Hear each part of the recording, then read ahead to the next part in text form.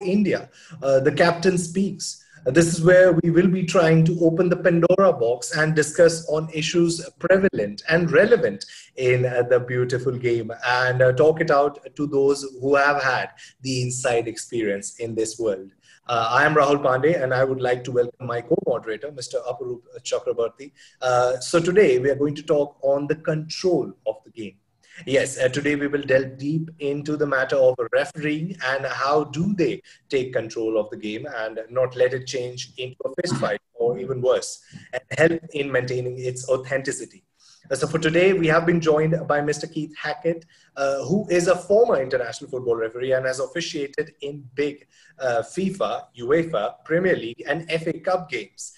So yeah, a lot of experience in there, and we're going to try and juice it out to make a beautiful conversation. We will be having our three more special guests like Mr. Supriya Bhattacharya, Mr. Piyush Biswas, and Mr. Subrata Das. They all are from the All India Football Federation.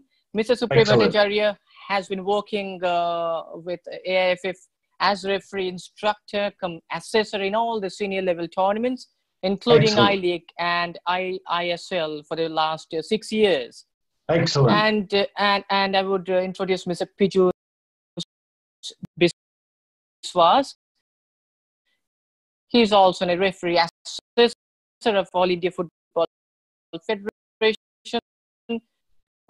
He has been working since 2010 in I-League as referee assessor. Excellent. And last but not the least, Mr. Subrata Das.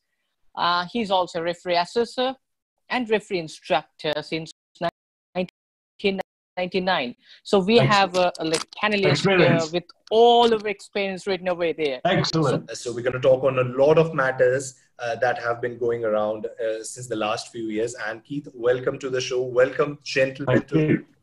And let's hope we're going to have a great discussion with all of your insights. So I'm going to start with you, Keith. And of course, you know, the first point that came into my mind when I just read this topic was match control. What does that term mean to you? What do you make out of it? Well, I think that the referee has a responsibility, first of all, to prepare well, to have great knowledge of the laws of the game, to have an understanding of the changes that take place in the game with regard to tactical players. And I think they go out, they should go onto the field of play with the knowledge, but also with an understanding that they want to enjoy their refereeing and their refereeing career. So the first thing is that fitness is the foundation. How quickly do they move? How close proximity they are to play.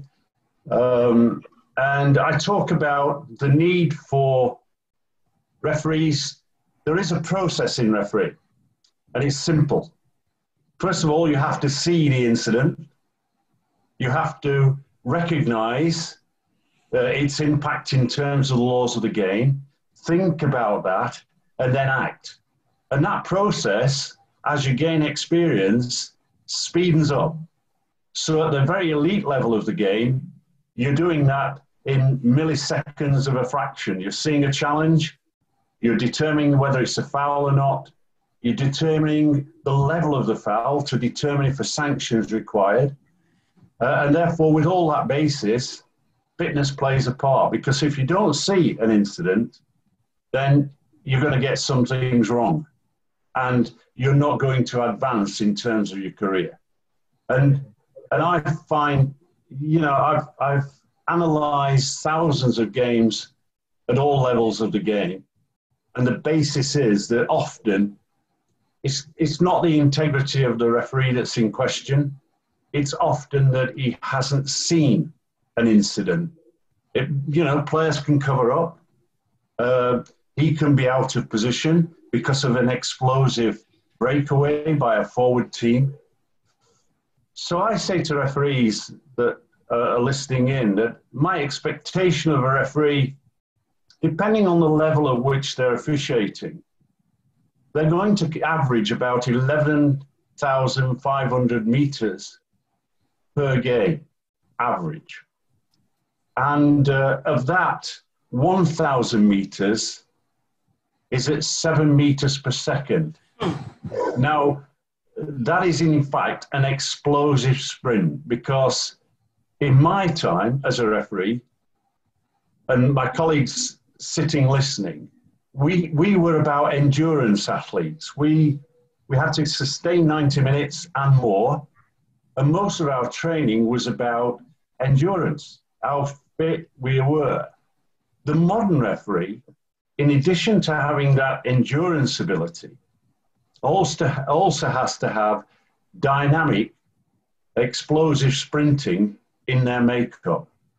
The reason being that the skill sets of players have increased, have got better over the years. And so sometimes it is a referee will not anticipate or read what the next move is of that particular player. And he can get caught out of position very quickly. And so an explosive sprint will help him recover. Well, here I see these as the basics of refereeing. One, to control a game. Often we say, how you control the game is entirely down to you as a referee, but you must control it. Then I'll move into the area of communication. Often, referees are in good positions and they don't communicate well with the players and those that are watching the game. So they have to be very clear. And we have to, as referee coaches, spend time with our referees, first of all, going back to basics. And I've done this with professional referees. So we take the basis of a whistle. And we actually listen to what the referee is whistling, how he whistles. Because what we've got to understand is that at the basics of refereeing, the whistle is our first line of communication. And so therefore, are these short blasts? Is it a lengthy blast? So we're looking about the length of the whistle, how long it's blown. We're looking at the tone of the whistle in terms of how strong is it being blown. And what we need to do is understand that we have some variety in the whistle technique. So that's the first line. The second line is, of course, if we are assistant referees, then our ability to adopt a good sound flagging technique and movement up and down the touchline is really important. And it is a different skill set. So we have to understand that signals, first of all, from a referee and from an assistant referee have to have clarity. And therefore, if you're saying it's an indirect free kick, it's an indirect free kick. The arm has to be vertical and it has to be held until it's played by another player to avoid confusion. And we'll get into the detail of a step process that I talk about in terms of referees have to communicate with their voice. You know, they have to use the voice sensibly. Sometimes it's a word of encouragement. It's a quiet word. It might be that you run alongside a player and you say to him, look, I want an improvement in your behavior. This is a quiet word. It's between you and the player. It's not public, but it is a warning. And that is the first step. The second step is a public warning, where you bring the player to you, not directly towards you. Don't signal to the player, point to him and then say, I want you coming this way. What you need to do is adopt a triangle system. So if the player is at A and I'm at B on the triangle, it is much better to say to the player, come and join me at point C. You don't have to worry about it's triangular in its view and its debate to get the message over. But you're inviting the player to join you. And at this stage, you're going to say, look, I am now looking for an improvement. And you may have a system where you might want to bring the captain over to make it very public. And then at that next point, then he's going to receive a sanction. All that is good, but of course, part of the laws of the game is that we're going to have to issue a yellow and red card. And here I find that there are some referees who raise the yellow card to the back of a player. This is not good technique. So in the initial stages, the referee should inquire the player, bring the player towards him in the triangular system I've adopted, and say, and ask him his name, and then show the yellow card. Make certain he sees the yellow card. Make certain, right, that you're retaining or keeping some distance between the player and yourself. So if you're a grassroots referee, my recommendation is if you're going to talk to a player, he is at least 1 meter away, or I would say 2 arms length.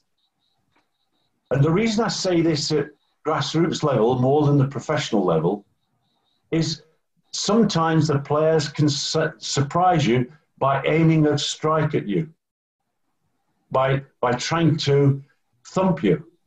Now, this is in the rare scenario. So if you adopt a process of being 1 meter away, that helps.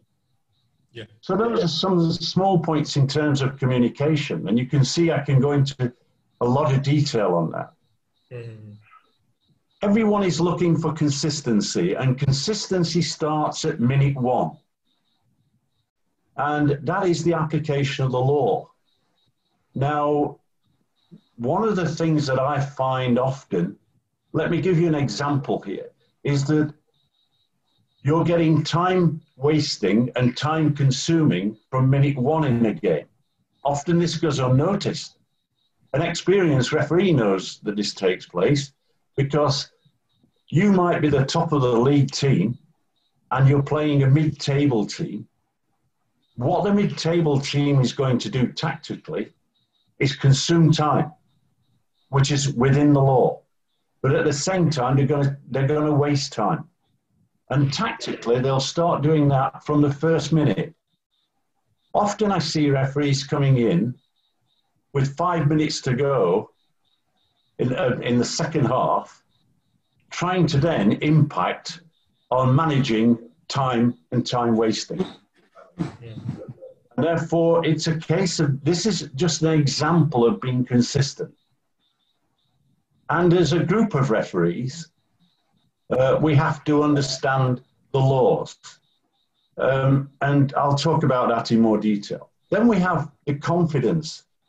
Referees have to be confident. And here, sometimes the impact of a fellow referee or an assessor can impact dramatically on the confidence of a referee. Referees know when they've had a poor, indifferent game or a difficult game. They know this. So my advice to assessors is when you go into the dressing room to review the performance, you've made all the notes. Your aim, first of all, should be to show the good things in that referee's performance. Be prepared to praise. Even though the game's gone poorly for the referee, you've got to find some positives. Maybe that's in his fitness, maybe it's in his signals, maybe it's in his communication. And now let's say that we've viewed this match and he's had a difficult penalty kick decision that you disagree with as an assessor or a referee observer. The best approach is not to go and say, you made a mistake here, you got it wrong. What you need to do is to ask that referee to talk you through that situation. Talk me through. Tell me, how did you see and how did you come to make this penalty kick award? Or it might be to the assistant referee, how did you come to flag offside? Talk me through. And at that point, if you then, as the outline is being given, you then have to say, look, from my position, I have to say that this didn't look to be an accurate decision. And the reason being is, for example, I thought the player was going down before any contact was made. I thought it was an act of simulation. I thought you were out of position and your decision wasn't credible. And as a result, you missed a holding offence or the first offence by the attacker on the defender. Again, some small examples. Courage. I think that if you're in front of 100,000 spectators, and I've been in this position personally, and you've got to make a penalty kick award, referees at any level have to have courage. They have to be, if you like, their own man or own woman in terms of referee. They have to have the courage to make the big calls, not to shirk them. If you believe that's a penalty kick, it's a penalty kick. You have to give it. And then of these 6 C's, common sense. I sort of headline this because I say to referees when I'm coaching them, no surprises. Sometimes referees will believe that they've seen something and they'll make a decision without understanding the whole information. And, you know, some of our top referees in England at times guess at a decision and guess wrong.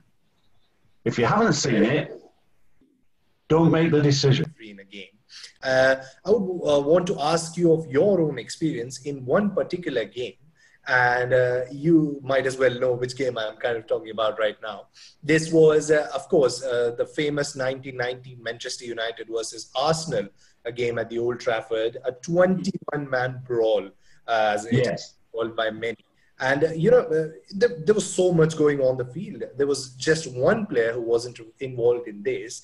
How was your initial reaction to this? And, you know, it went with the Football Association hearing later on, whereupon a 3-hour consultation with you and the other match officials, discussions, the decision was taken that Arsenal and Manchester United, well, the points need to be deducted from both the teams. So, you know, what went through your head when all of that was going on field, when you see 21 players kind of fighting each other?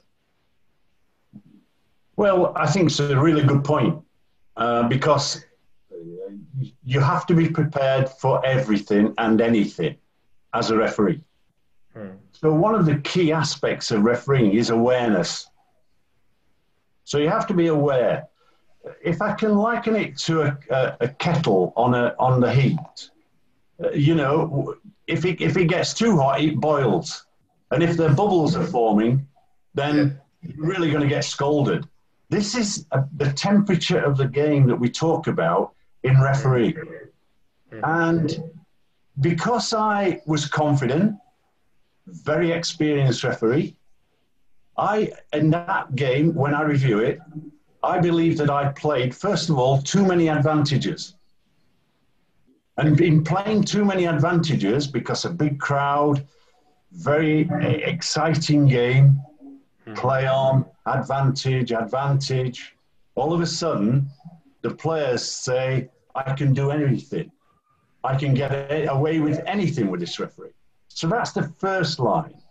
Then the second line is, if you look at the actual film clip, you will see that it was a 21-man brawl that I brought back under control within seconds. Now, from that, I then, if you like, walked away from that game very unhappy. I was asked a question by the FA. If I had seen everything that was going off in this particular incident, what would I have done? And I said to them, well, here's the dilemma. Because I have 21 players who effectively could be given a red card. Yeah. Do I give 21 red cards? So What I didn't see was, and wasn't aware of, that there were two players in a previous game had history of conflict. Yeah. There were players, both of Winterburn of Arsenal, McClare of Manchester United, who I'd refereed on many occasions and had not ever been a problem. But they carried onto that field a problem of conflict, and they waited and waited and waited until there was an opportunity and it exploded. Yeah. So what did I learn from that? I went with the FA and sat with the FA and wrote out a criteria for any further mass confrontations. And that is still in operation today. Let me just run through it because I think it's important. Sure. If a referee in the modern game is now, and he has two assistant referees, and there is conflict, a mass confrontation in the field of play, the first thing that the referee's got to do is blow his whistle and shout very hard as he moves towards the point of conflict. Okay. That's the first thing. The assistant referee on the touchline, closest to the incident, moves quickly onto the field as a support mechanism for the referee. The one that's near the technical area moves a little slowly to the scene, keeping his eye and looking out for any runners, distance runners, players who travel some distance into the conflict. And having done that, they're now all three around the mass confrontation. And my expectation is this, and this is for Premier League referees and referees in England. First of all, we know that the outcome will be a minimum of 2 yellow cards, but that's incidental. That's in the criteria. So the referee, his first duty is to issue any red cards. And so the first red card, if it's for an away team player, will go to the away team player first, and that player will then be asked to leave the field of play, and the referee will monitor that that player is leaving the field of play. The second player, to be cautioned, maybe an away team player, right? He will be red carded, and he will then go, and I will ensure before he's sent off, there's a lot of distance between the two players, because they could be the two players that have caused the problem. The next process is I then, as the referee, ask my two colleagues, did they see any red cards in addition to what I've seen? Were there any off-the-ball incidents that I'd missed? And if there were, then a further red card would be issued. And now, having done that, I would then issue any yellow cards, cautions. And I'll be truthful here. I will be looking for both captains. Okay. Because the captains have a responsibility, in my eyes, to control the players of their team. So minimum, if they've not got red cards, the two captains will be cautioned. And then the game is restarted. The important thing is to take your time as a referee, to allow the temperature to come down, to remain calm, to communicate clearly before you restart the game. So that's an example of how you have to learn through experience to improve refereeing going forward. Don't referee to get fit to referee. And what you're seeing in front of you is a map of a football field, an actual game. And so this is the patrol path of a modern referee in the game. Now, if you're at grassroots level, then it's probably wider and deeper. But you will see that if I explain the colours, you will see yellow, orange, and red. The red is where the referee is running at a speed of 7 meters per second. And you will see that he takes his flow path is from penalty area at this bottom corner to the top right-hand corner. And my expectation is that a modern referee at the elite level will be able to run from penalty area to penalty area, maybe in a straight line, in 11 seconds. And the reason I'm quoting these figures is when you're coaching referees, if they have an understanding of what your expectation is and you're specific, then they can train to that requirement. Next slide, please. So here I give you, and you've now got in your, if you like, information. You've got what I consider to be endurance, what I consider to be sprinting, and we could get into the physical and mental side considerably. And I hope in the future, when I'm probably invited back, I would very much like to talk about the psychology of refereeing and how body language and interpersonal skills become important in refereeing and are important. Yeah. We need to just consider the basic principles of decision making. Communicate well, to be able to handle and deal with conflict. I much prefer referees to be proactive, to prevent rather than reactive. And that's you know, this is let me give you an example. You've got a simple thing like a throw-in. Isn't it far better to inform a player where you want the throw-in to be taken from, rather than allow him to go 8 yards away from where it should be thrown and then penalising him? So communicate from being taken.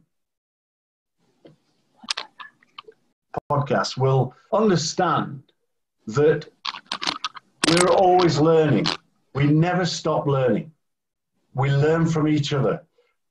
My colleagues who work with the Indian FA, they will pass on experiences to me and I will learn. So we always need to share information and share experiences. But you have to have a good knowledge of the laws of the game and a knowledge of how to implement them. And be a good manager of people and events. And I talk about, with referees, not about a game of football, but I talk about an event. And the reason it's an event is that the referee's performance is not just 90 minutes of the game. It's before the game has started. It's the field marked out correctly. You know, even at professional level and international level, let me tell you, in the 1970 World Cup final, the referee Jack Taylor of England was about to blow his whistle to start that game and recognise that there were no corner flags at a World Cup final. And so the game was stopped and delayed until corner flags, part of a mandatory part of the laws of the game, were applied. So he started before he'd even blown his whistle. And we as referees start in ensuring that our paperwork, our administration, our preparation, our warm-up processes prior to a game, the way we're dressed, are all part of an event. Is the field marked out properly? Is it fit to play? What are the weather conditions? You know, and all those scenarios that go off. Have we got one ball or have we got several? You know, because if we're refereeing at grassroots level, maybe the team can only afford one football. And if we're aware of that, then during the course of the game, when the ball goes over the touchline, we know that that is the ball that's got to come back and be played. You can't simply point to a technical area, because there isn't one, and say, I want the ball coming on. So we have to adapt to the environment and the games that we're refereeing.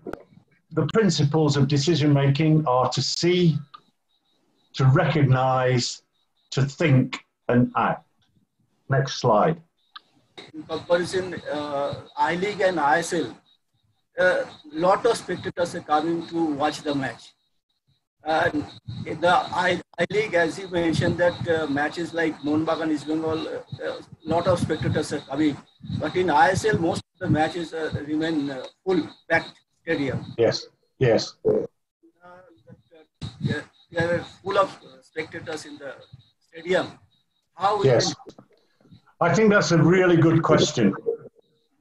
One of the important things is, first of all, to prepare. So if you're a new referee onto the panel of the ISL, the best thing you can do is get that individual be the fourth official in that stadium before he referees in the stadium. This is the first thing, because it gives him the experience and the feel of the geography of the stadium and the playing field as well. And so this is the first thing. But it is very much a referee has to use the spectators as a form of, if you like, raising of the adrenaline that will enhance the performance of the referee in front of a big crowd, invariably. But it's a step process.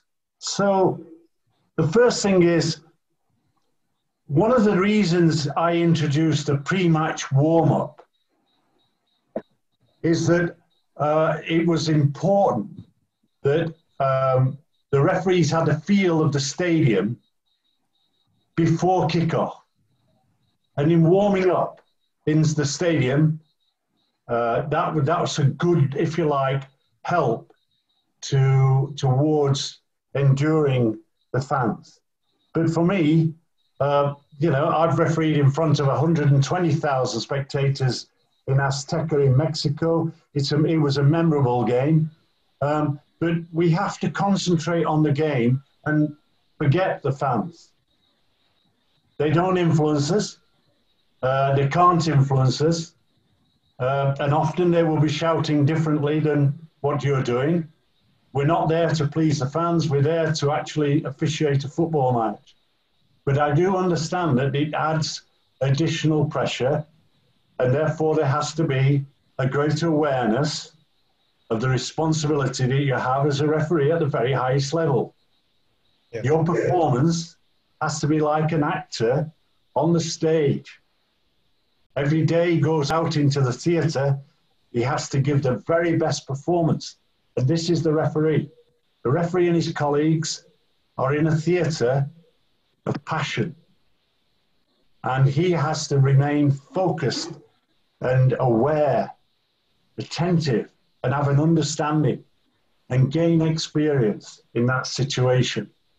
I had the opposite of that. I had a referee, a very experienced referee, who I said was a 75-minute referee. For 75 minutes, he was good in his performance, consistent, but then in the final 15, his performance levels dropped. And when we started to examine, I first of all thought it might be fitness that was the problem.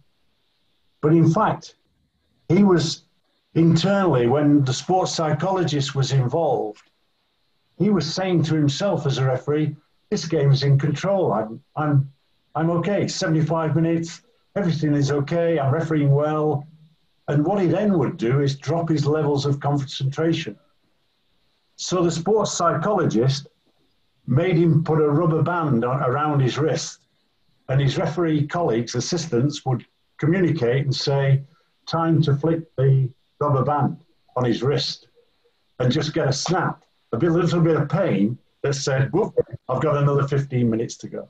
So referees should really enjoy being involved, and they're very lucky, aren't we? We're very lucky as referees to have been involved in the passion of two teams playing football in front of a large crowd. There's nothing better, really. And we should be better referees for that experience. So, Keith, basically you were talking about a wake-up call for the referee, right? Yes, absolutely. Because, you know, the one thing that referees can fall into is a trap of experience, can actually think, oh, the game's easy.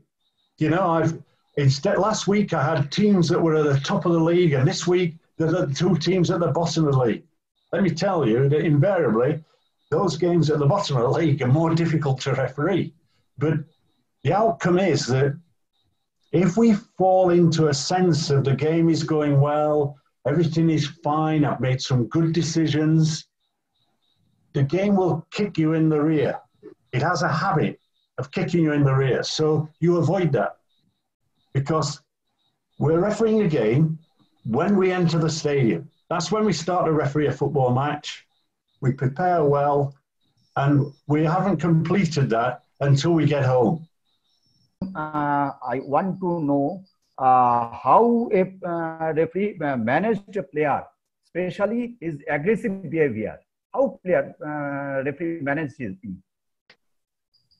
Often, when there is aggressive behaviour, there's going to be a sanction.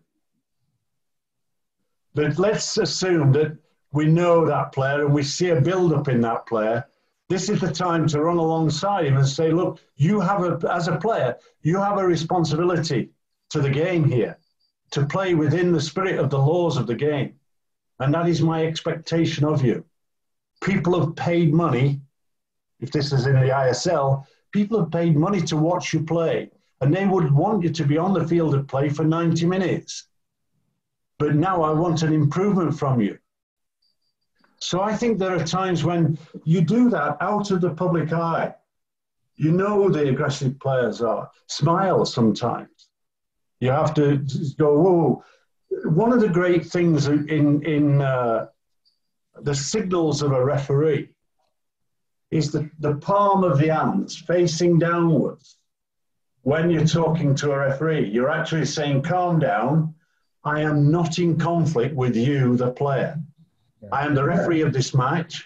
I'm not in conflict with you. My expectations are that I want 22 players on the field of play. Please behave.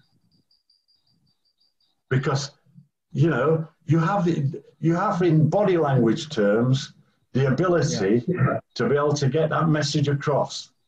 But you cannot ignore it.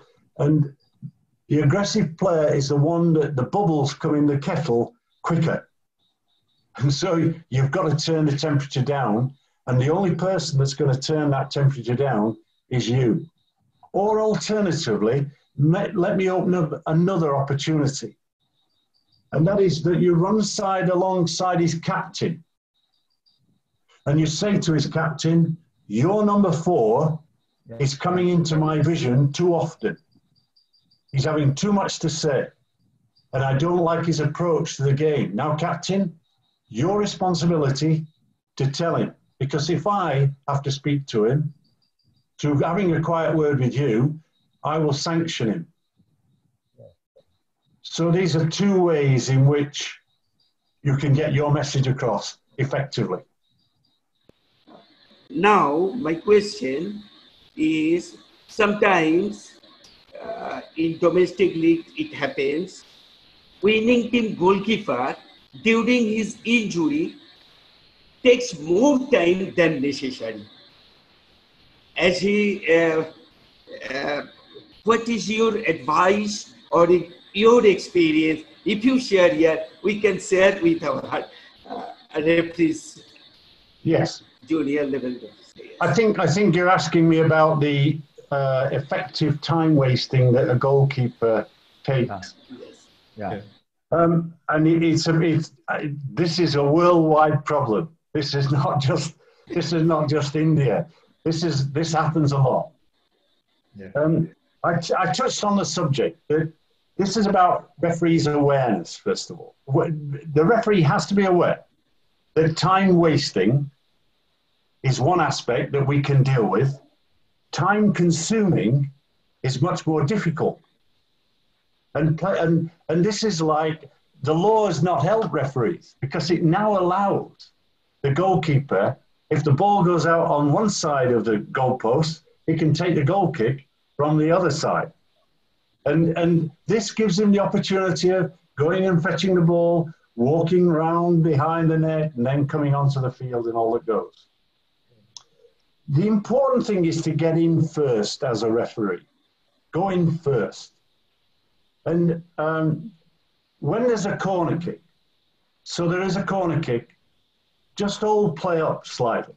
Just go up and go to the goalkeeper, and you have an opportunity to say, look, I know that we've only been playing for 15 minutes, but you're taking an awful long time with goal kicks, with free kicks, with the ball.